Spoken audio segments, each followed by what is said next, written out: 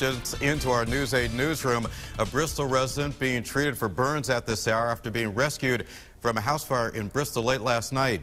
Police say that fire broke out in a Christmas tree around 11:20 last night, happened on Colony Street. Two officers were able to get into the home to pull the person to safety. That person now being treated at the Bridgeport Hospital burn unit. The cause of that fire under investigation. The two officers involved were treated for smoke inhalation.